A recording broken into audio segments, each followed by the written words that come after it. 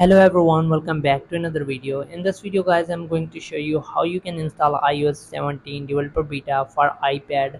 So if you have iPad and you want to install the latest iOS 17 developer beta, then let me show you how you can download it in your iPad. So I'm using the iPhone, but the method is same. If you have iPad, just follow the method so you can install iPadOS 17. So first of all, go to your iPad settings, then click on general and click on VPN and device management. So if you have any beta profile here, if you have previously downloaded, make sure that you click on it and remove the beta profile. So once you have removed the beta profile from your iPad, then click on Safari browser and simply go to this website candlecode.com.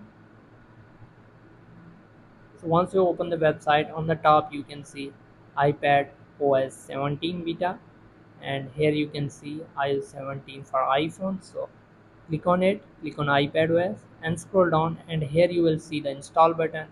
Simply click on install and you will get the iPadOS 17 beta profile, and you can install the beta profile. So once you have installed the beta profile, then go to iPhone setting and go back to software update section, and here you will see iPad 17 beta, and you can simply download and install it. So the method is same. You can simply go to Candlecode website and you can just simply install this. So hope this video helps. Thanks for watching.